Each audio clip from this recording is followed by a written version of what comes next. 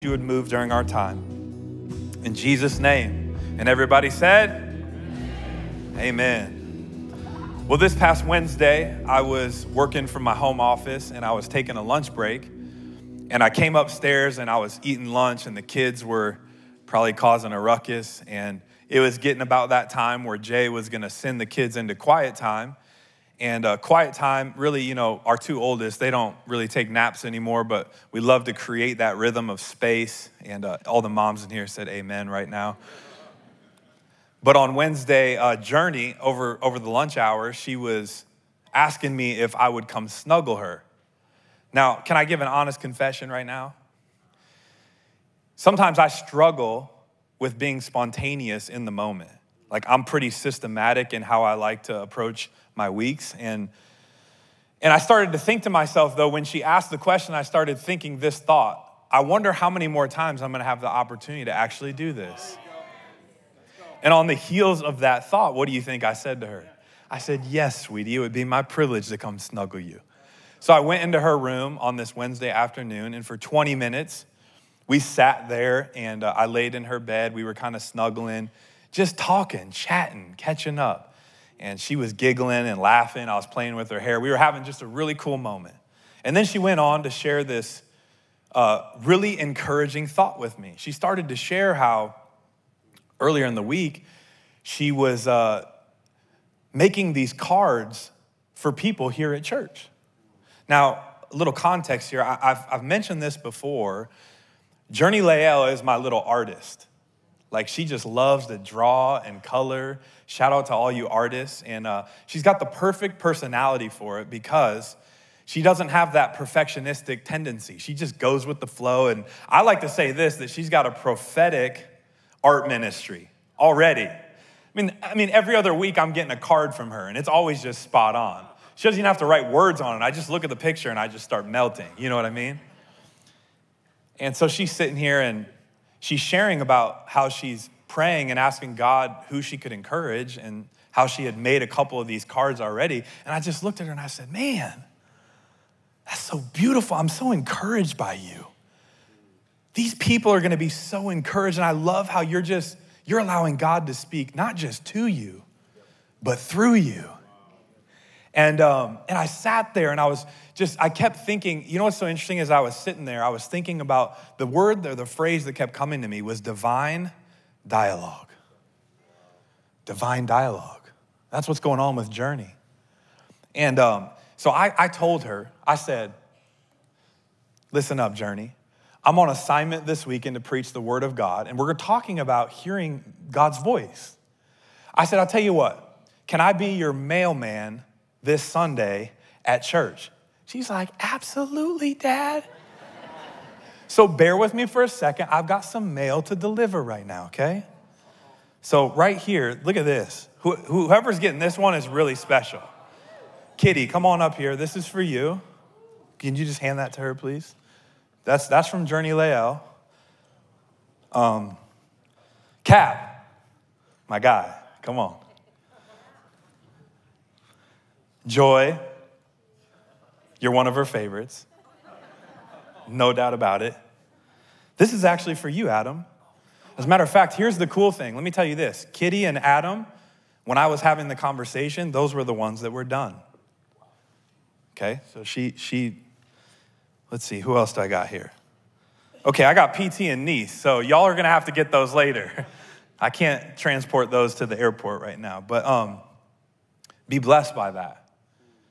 You know, as I started to consider this idea of divine dialogue, I started to think that the same thing that her and I were doing in that moment was what God wants you and I to do with him. The same thing that God and her were doing is the same thing that God wants you and I to do. So if you're a note taker, you can write down the title of today's message. It's Divine Dialogue, How to Hear God's Voice in a Noisy World. Come on, somebody. It's noisy out there, isn't it? Yeah. It's a noisy world.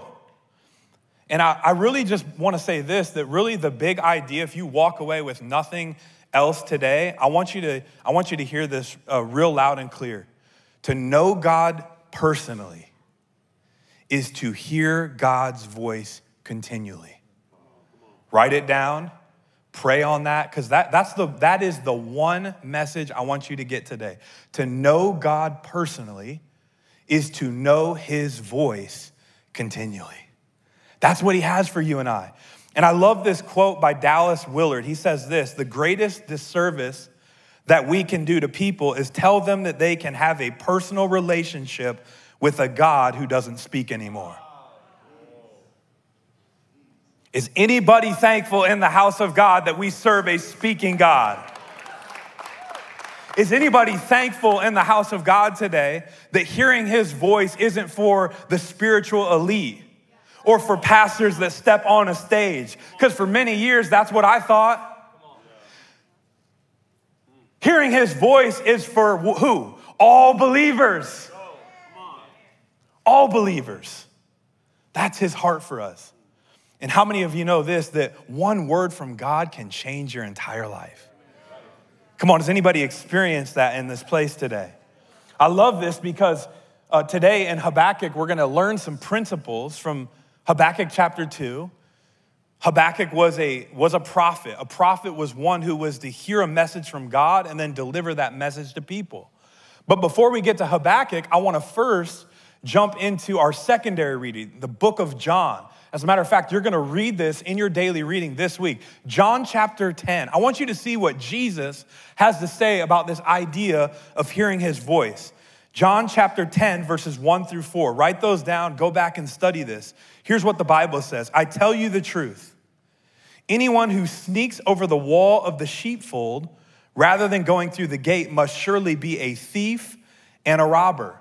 We know that later on in the passage, he's speaking of Satan, the one that comes to devour, the one that wants to kill, steal, and destroy our lives. Verse 2, but the one who enters through the gate is the shepherd of the sheep. Verse 3, the gatekeeper opens the gate for him, and here it is. The sheep recognize his voice and come to him.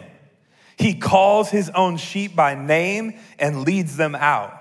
After he's gathered his own flock, he walks ahead of them and they follow him. Here it is, because they know his voice.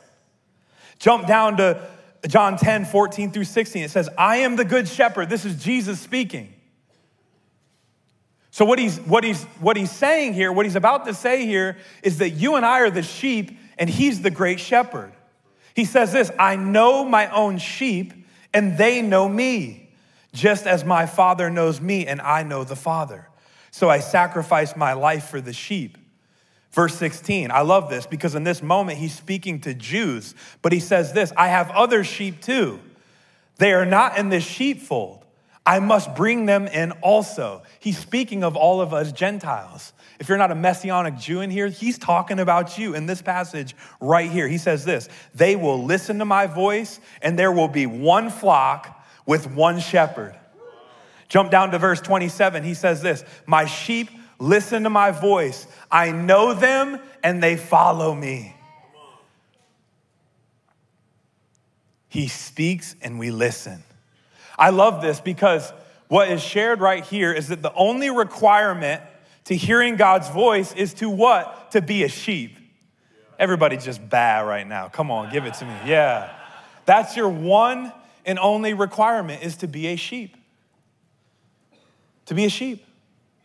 Now, I've visited Israel and I've seen shepherd with their sheep. And it's true. The sheep can hear the shepherd's voice, and it's interesting. You go and study sheep and they get familiar with the shepherd's voice, and when the shepherd speaks, they listen. Now, I did some polling this week, and I want to do it in here as well. I'm going to ask you 4 questions, and these are just more for you to kind of reflect on where you're at on this idea of hearing God's voice. I want you to write these questions down. Number 1, how do you typically discern God's voice? A, through prayer. B, through scripture.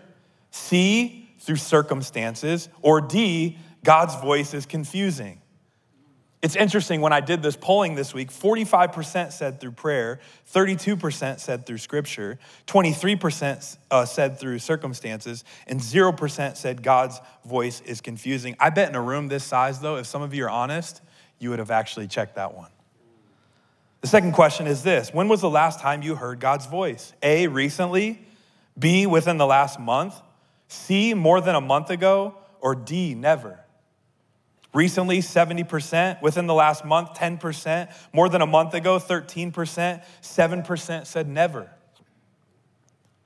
The third question is it hard to decipher your thoughts versus God's voice? Come on, anybody had that struggle before? 33% said yes. 14% no. 53% said sometimes. Here's the fourth question to consider today. Does hearing God's voice impact the decisions that you make?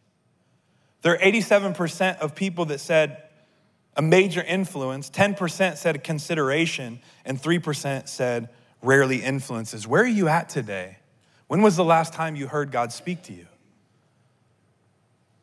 It's so interesting that we're talking about hearing God's voice on the heels of last weekend's message, which was running from God. God was trying to speak a message, give an assignment to Jonah. And what did Jonah do? He ran in the opposite direction. And here's what I want to tell us today. I want to remind us this, that when God speaks and we don't obey and we go in the opposite direction, it's just a matter of time before we're in the bottom of the boat numbing ourselves out. This is like a part 2 of coming back and getting back into alignment with God. I think it's interesting that we see some of this principle come up in the book of Habakkuk. Now, what's so interesting about this minor prophet, and when we talk about minor prophets and major prophets, the major difference is the length of the book. The book of Habakkuk is a minor prophet, but what's so interesting about this book is he doesn't ever speak on behalf of God to God's people. Rather, this book is all about the prophet addressing God personally. So when we read this book, it's as if we're flies on the wall of this divine dialogue that is taking place between Habakkuk and God. Now, I want to give you some context of when Habakkuk lived. He lived during the final decades of Israel's southern kingdom. And it was a time of injustice and idolatry that broke his heart. This book is a poetic lament. And here's his main question that he's grappling with. He's saying, why doesn't God do something? Have you ever felt yourself in that place? Why doesn't God do something in my marriage? With my kid that just can't get right? With my business? With this country? Why won't God do something? And this is the complaint that Habakkuk cries out in chapter 1. And what's so interesting is God responds to his first complaint, announcing judgment in the form of a conquering enemy, Babylon, coming to take them into captivity. And here's what's interesting. This was not the answer that Habakkuk had hoped for. You ever prayed for something and then God gives you an answer and you don't like the answer? Hello, somebody. So what did Habakkuk do? He prayed again and complained some more. Isn't that what we do? And that's exactly where we pick up the story in Habakkuk chapter 2. Now, I want to pause the narrative here because I believe that as we go through verses 1 through 4, you're going to see some principles here that we can apply to our life on how to hear God personally. And I want him to speak to you today as we jump into this. If you're a note taker, you can write down the first key. The first key is place. Write that down, place. It says this in verse 1 of Habakkuk chapter 2.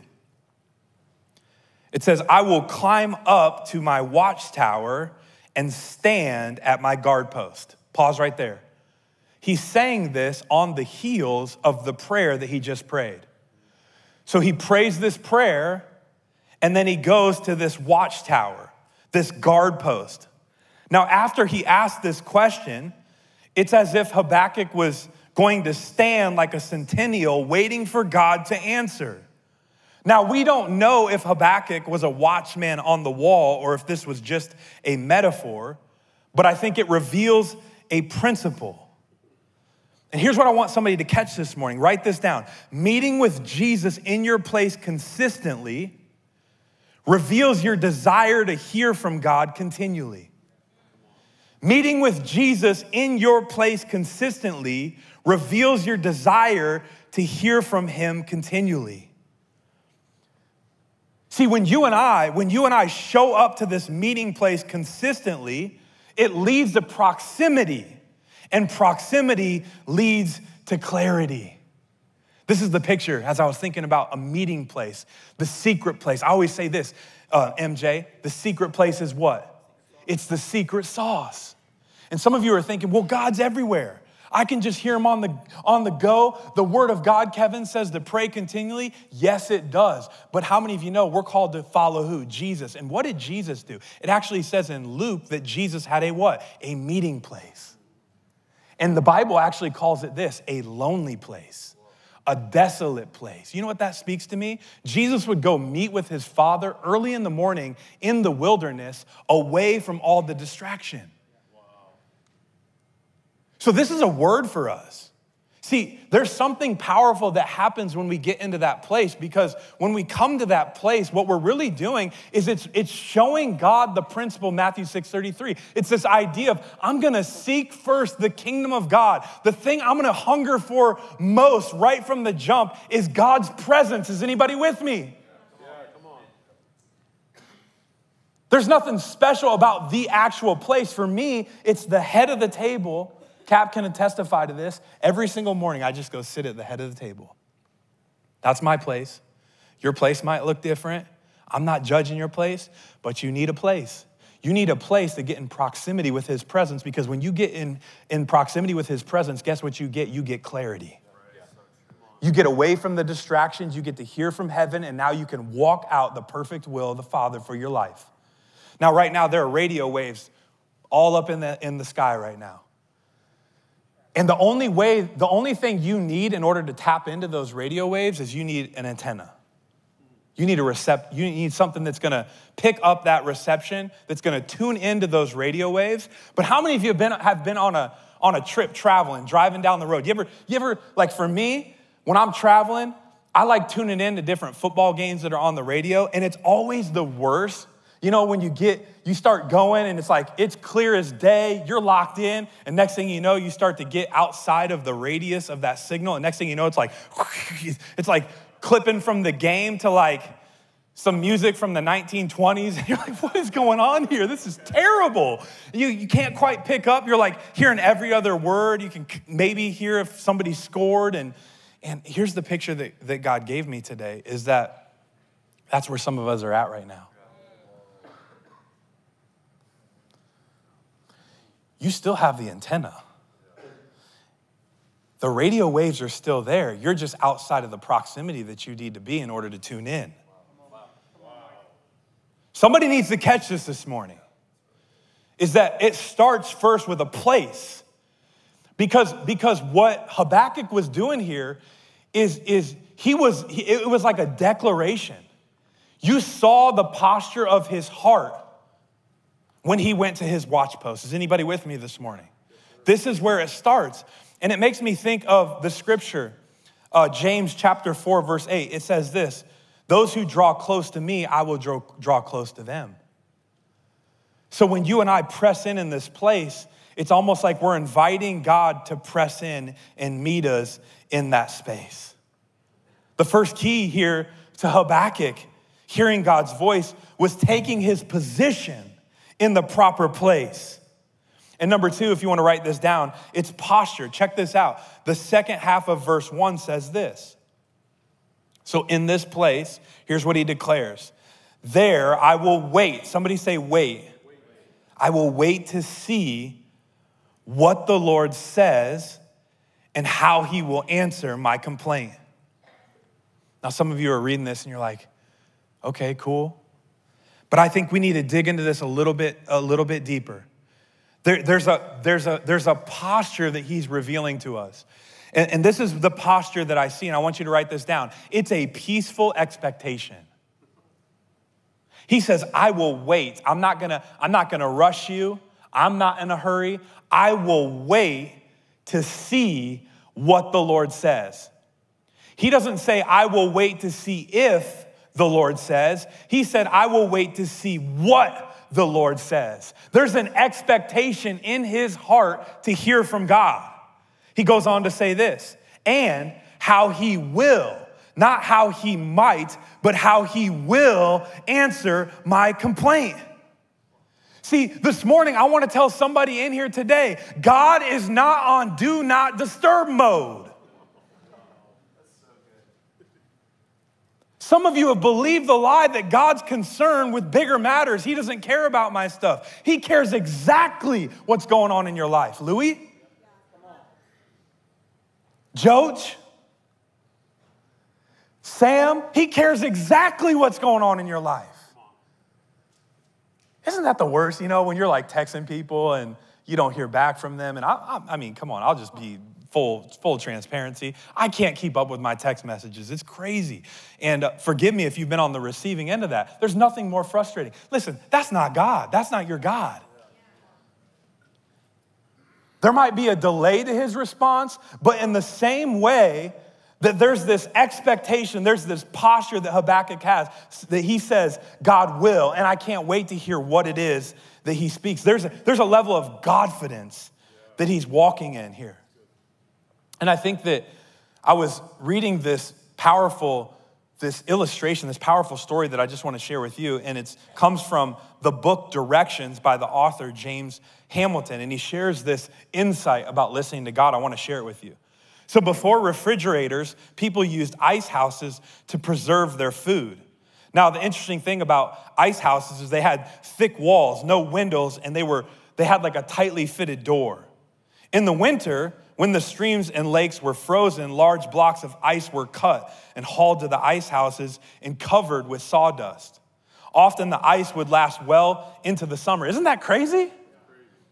It says this in this particular story, it says, one man lost a valuable watch while working in an ice house. Isn't it the worst when you lose something valuable that you care about?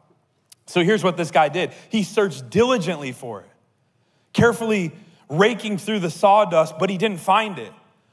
All of his fellow workers looked, but their efforts too proved futile. But check this out. It says this, a small boy who heard about the fruitless search slipped into the ice house during the noon hour and soon emerged with the watch. Amazed, the men asked him how he found it. I want you to listen to this. He said this, I closed the door, the boy replied. I laid down in the sawdust and kept very still. Soon, I heard the watch ticking.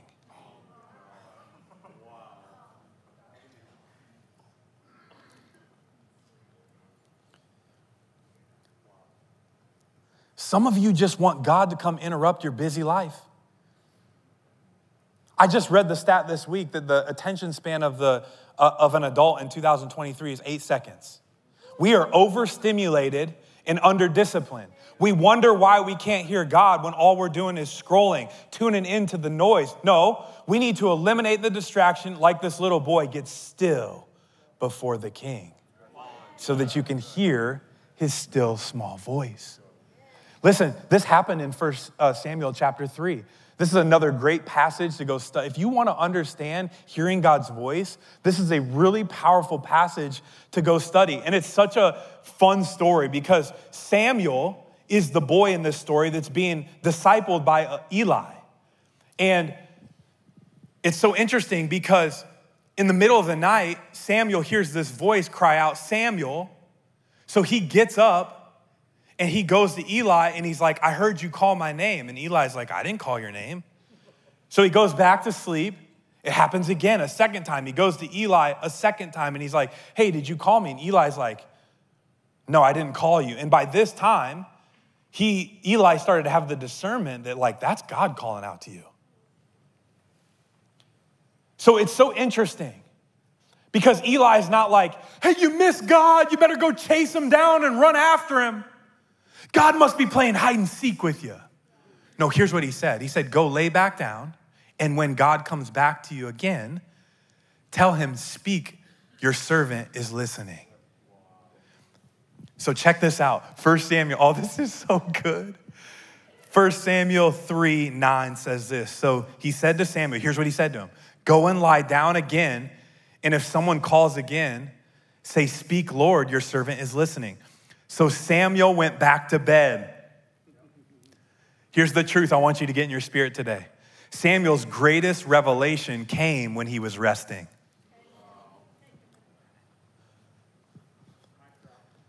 Samuel's greatest revelation came when he was resting. Friends, I have a feeling that some of us, we've just fallen victim to spiritual ADD. It's hard for us to slow down. We need to get still. There's this posture of this peaceful expectation. Not freaking out. You know, some of us, let's just be honest, if we could record our prayer times, we're doing a lot of talking and we're not doing much listening. See, I believe that this is a principle that he wants us to get. Number one, we got to have that place. But number two, we got to enter into that place with the right, say it with me, posture. Right posture. Number three, write it down. Here's the third key. You got to get yourself a pen. Get yourself a pen. Here's what it says. The Lord's second reply. It says this, verse 2. Then the Lord said to me, there it is. Write my answer plainly on tablets so that a runner can carry the correct message to others.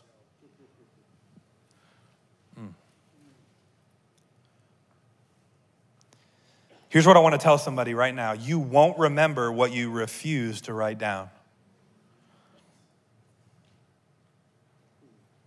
You know, we're coming up on vision. It's vision season. It's vision season. I'm hearing it. I'm having conversation with businessmen and women, with friends of mine, and everybody's sort of in that mindset, that phase. You're evaluating 2023. You're looking ahead to 2024. Don't you think we ought to desire to tap in to God's plan for 2024? We got to get ourselves a pen. We got to write it down. It's not a vision until it's written down. And some of you that are neglecting vision, going to God and asking him for that, listen, we're just going to drift into the future, and nobody drifts to a desired destination. We got to press in, hear from heaven, get God's word, and then we need to write it down because we won't remember what we refuse to write down. I remember, man, it's so crazy that Jerica and I have been married coming up. It'll be 10 years this year. I was thinking about that driving the other day down. I was driving past Lanaha's, and I thought to myself, man, a decade with my wife. Where has time gone? But I remember when we were in the dating season. Oh, come on. Such great memories. And we were sitting actually outside of the Old Stories Coffee House right up there, just right up the road. Some of you may know where that used to be. And I remember her sharing this particular story with me, and I'm going to share it with you because I want you to understand that, number one, what I want you to hear from this is that we serve a God that speaks, and he's very specific, but also the power of writing down what he speaks. So my wife was at YWAM, a discipleship program in Costa Rica, before we came into a relationship with one another. And she came back from Costa Rica to Omaha, and she was actually considering going back. Thankfully, she didn't. But she was telling me this story. Well, while she was there, they would have these teachers come in and encourage the group that was there. And this one particular teacher that came in was teaching the class on hearing God's voice and praying very specific prayers. So the challenge that she gave the class was a challenge that she experienced in her own life. She was sharing the story about how she was writing down things that she desired in a husband. And then she began asking God, is there something specific that you want to tell me about my future husband that I can write down so that when I meet this man, I'm going to know that it's him? So she goes on to testify about this crazy, very specific thing that she wrote down. And then she challenged the class to do the same thing. So Jerica, she went off and she was doing this exercise, and she was in, praying and whatever, and she asked God. And the thing that she wrote down, that she felt like God spoke to her, is that your husband's gonna have a lisp. Now, here's what's interesting. Some of you, if you've been following my communication journey over the years, my lisp has improved. Like it's not as strong as it once was, which praise God for that. But I remember this. Here's what's so interesting about this. I remember being 16 years old, being recruited by major Division I schools. I got on a message board because they used to have those back in the day. I think they still do. I know you tune into those. But I tuned into this message board, and on this message board, all these high school kids were making fun of my lisp. They had posted an interview, and they were making fun of me for that. So it's so interesting that that was the specific detail that God gave to Jerica to confirm that I would be her husband. Now, here's what's crazy. A couple weeks after that, she was in the prayer room, and this guy comes up, and this guy's like, oh my goodness, I just kind of had this vision about your future husband.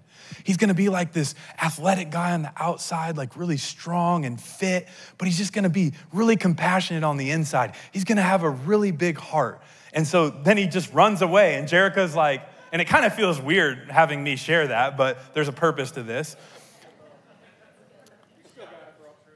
So, kind of.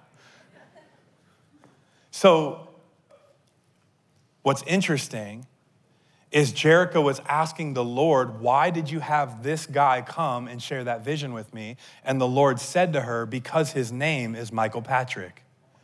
Okay, so are you tracking with me? The guy who came and shared that word, his name was Michael Patrick. So when Jerica left Costa Rica, she knew her future husband would be Michael Patrick with a lisp. Hello, somebody, is God good? He's specific. Sometimes I hear that story and I'm like, man, God, I want to hear you specific like that. If he did it for her, he can do it for you.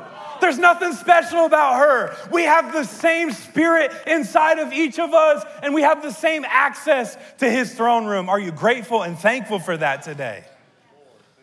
We got to write it down. I love what Robert Morris says. He says that there's 3 things about hearing God's voice. Number 1, it's innate. God hardwired you and I to communicate with him. Number 2, it's learned. You got to start somewhere. In the same way a child learns how to communicate, we adults, we need to learn to communicate with God. And number 3, it's matured. Some of you in here today that you would fall into that category of saying, man, I've never heard God's voice. And I'm telling you, let me just tell you today, time out. Can I call a 30-second time out? This could be like a 5-part series this morning. So I can't even do this justice like I really want to. But I just really, really briefly, I want to share some of the ways that God speaks to us. Because if we're going to write it, we need to know where to go to hear it. Number 1, the scripture, right? God sounds like what he wrote. God sounds like what he wrote. He sounds like the Bible. This is why we encourage you to daily self-feed. Number 2, prayer. Oftentimes when you're in prayer, you get these impressions, right? It happened just the other day. Kappas, we're in a circle. He's praying for Kyle, who owns CrossFit Kinesis, and God just puts this impression on his heart to pray Psalm chapter 1 over his life and business. There's an impression that comes on our hearts in the midst of prayer. Number 3 is dreams and visions. And if you wanna go and look at this a little bit deeper, go study Acts chapter 4. And then the 4th thing with this, which I would say is through other spirit-filled believers. Has anybody received a prophetic word from somebody in their life in here? Just raise your hand. I love it. That's what happens when we get activated. God wants to not just speak to us, but just like he did with Journey, he wants to speak through us. Now, I want to give you a couple bumpers. Because you ever had that person that's like, yeah, God said this? Be careful what you put God's name on. The 2 bumpers that you need to use, number 1 is the word of God. You need to test it to the word. If it doesn't align with the word, it's not God. I'm just telling you right now. Test it with the word. And then the second thing I'll share with us, church, is this, is we need to have some spiritual authority in our life. We see that picture with Samuel and Eli. And I think this is something that, if I'm really honest, in Western culture, we can struggle with. Because this is all about the American dream, baby. I want to live independently, not interdependently. But there is wisdom in the multitude of counselors. There is wisdom in more than one counselor. So those are good. Those are really, really good bumpers. So we've got a place, we've got a posture, we've got a pen. And number 4, as we close, we've got to be patient. Multiple times here, we see the word wait. He's waiting. There's this patience. And this word patience is really connected to the posture. It says this in 3, the vision is for a future time. It describes the end and it will be fulfilled. And I think it's interesting, just context here, God is showing Habakkuk that he's got his people, that he's gonna bring them back, that this vision is for the future. If it seems slow in coming, here it is, wait patiently, for it will surely take place. It will not be delayed. Verse 4, he says, look at the proud. They trust in themselves and their lives are crooked, but the righteous will live by their faithfulness to God. So here's what I want to tell us today in regards to hearing God's voice is God's delay is not God's denial. God's delay is not God's denial. Daniel chapter 10, I love this. Remember when Daniel was praying? Listen to what it says in Daniel 10, 12 through 14. It says, then he said, don't be afraid, Daniel. Since the first day you began to pray for understanding and to humble yourself before your God, your request has been heard in heaven. I have come in answer to your prayer. Look at this, verse 13. But for 21 days, the spirit prince of the kingdom of Persia blocked my way. Then Michael, one of the archangels, came to help me, and I left him there with the spirit prince of the kingdom of Persia. Now I am here to explain what will happen to your people in the future, for this vision concerns a time yet to come. So I'm gonna get really spiritual on you right now, because how many of you know that that's the battle that we're in? So there are moments where you lift up a prayer and it's actually being blocked in the spirit. So when I say that God's delays are not his denials, if there's delay in receiving an answer, you need to prevail in prayer. You need to press in the same way that Daniel did. He didn't get moved. He knew God was gonna speak. He just had to wait. He had to be patient. And look what was going on in the spiritual realm. There was a battle taking place, but will you and I remain faithful, faith-filled in the midst of the delay, knowing that God will bring an answer in due time? Are you with me today? God wants to speak to us. We see it here, right here in Habakkuk. And I want to just end with this story as we close out today, because I heard this story in my small group this Thursday. And I thought it was such a beautiful connection to this week's sermon and last week's sermon. It's like a combination, a real life story of just what hearing a word from God can do in your life. And so I want to invite Sam up to the stage right here. I want you to hear this. This is powerful on how God speaks to us, and receive this word today. I hope you see the principle here. If he can do it for me, he can do it for you. If he can do it for Sam, he can do it for you. If he can do it for Jericho, he can do it for you. If he can do it for Cap, he can do it for you. If he can do it for MJ, he can do it for you. He wants to speak to each and every one of us.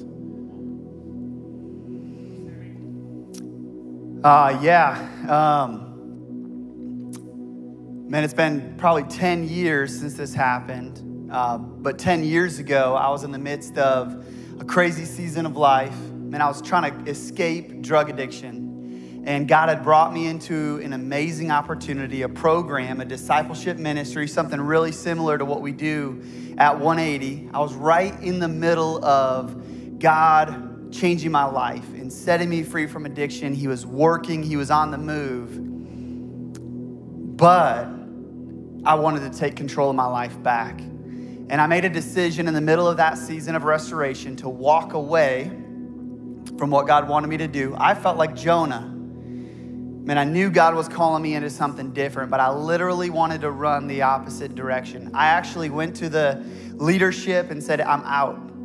I'm done. I was 4 months into this program. And I said, I'm gonna go back home. I had all these plans in my mind to do terrible things when I got back. I wrote down the plans, but it was all bad stuff. And I was gonna run in the opposite direction. They bought me a bus ticket. They took me to the bus station. And I had to wait for 4 hours. before the bus arrived. But in that time, I felt like the Lord said, just read the book of Jonah. Just read the story of Jonah.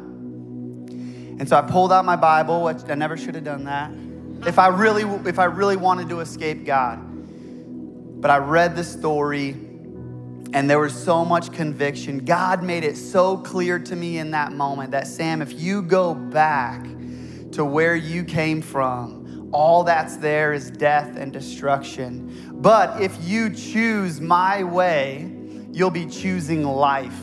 And I'll rescue you. I will restore you. I will spit you up out of the fish onto dry ground as long as you go my way. And it was just so clear to me that the choice was life or death. And I reached back out to the discipleship ministry. I said, I'm making a mistake. Will you please come back and get me from this bus stop? I don't want to go home. I want to trust God. I want to follow him. And I'm telling you, something happened in that moment. Now, I went back to that discipleship ministry. I was there for another 9 more months. It was really hard, but God did amazing things. And I haven't been perfect since then. I've made a ton of mistakes since then. But my life has been different ever since that day.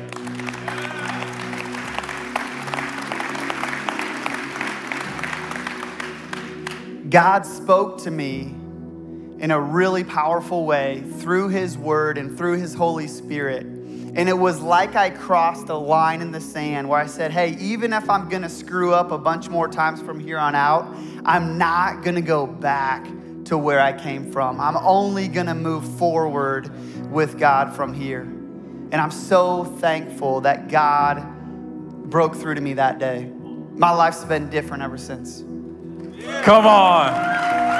Yeah. Now he leads 180, baby. Giving away what was given to him. Wow.